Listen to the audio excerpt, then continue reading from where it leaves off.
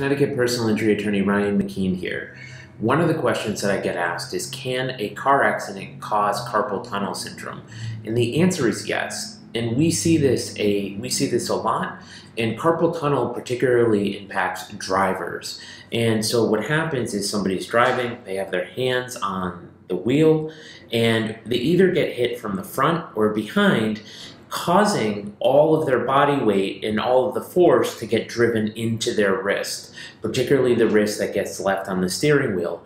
And that force causes movement within the wrist and can result in traumatic carpal tunnel syndrome, which is different than carpal tunnel syndrome that develops from repetitive use, such as typing or office work, those kinds of things. And it often ends up resulting in surgery. So if you've been in a car accident and your hand and wrist aren't right, this is something that you definitely want to get checked out by an orthopedic specialist or a hand surgeon to get imaging, to see if you do have carpal tunnel syndrome, to see if surgery is necessary.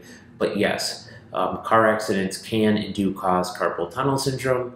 If you have any questions, you don't hesitate to reach out to us. 860-471-8333.